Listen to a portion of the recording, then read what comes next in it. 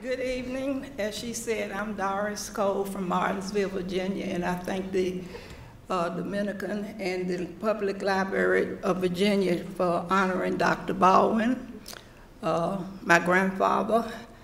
I had a few notes, but they are floating around somewhere in the parking lot. So I will speak very briefly on what my mind can make me remember.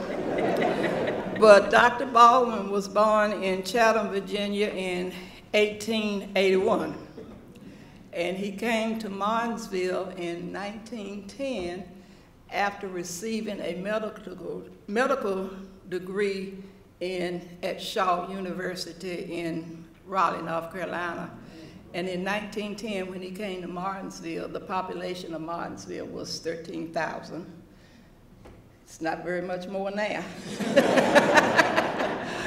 But he received his medical license in 1910 and came to Martinsville. He was the first black doctor to practice in Martinsville. Shortly after 1910, he left Martinsville and volunteered for the service, for the Army, and came back to Martinsville in the 1920s. And when he returned, as you said, he was denied practice at the white hospitals as well as most of the black community. So he decided that he would open his own hospital, which was a 22-room bed. And he named that hospital St. Mary's Hospital after his mother. Telling my age, he delivered me in 1943. So we had a special bond there. But Dr. Baldwin did open and had a lot of things that the black community could be proud of. One of the things that he did, there's an area in Martinsville now that's called the Baldwin's Block. Even though there are not any of those enterprises that was mentioned about him, it's not there. There are many memorials for him on the Fayette Street area, still the basic black area. And a lot of people were able to go to places that they were denied to go in the segregated area of Martinsville. Another thing that he did to bring the black community together, I don't know if any of you all remember the June German Ball that was in Martinsville during the 30s. And every year from the 1930s to the until 30 years, everybody would dress up. I wasn't allowed to go.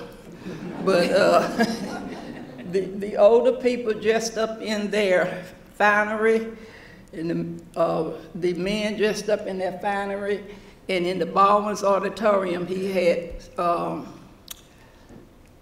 entertainers starting with like Cab Calloway of that area on up through whatever area, I can't think now, what's that man, James Brown.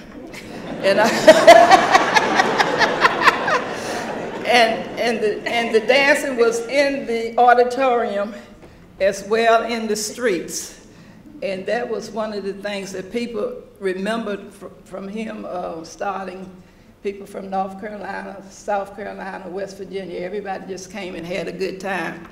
So Dr. Baldwin practiced up until 1970. He died in 1971, but there's still a lot of memorials to him in Martinsville. And we all think of him, and I particularly think that he delivered me. Thank you.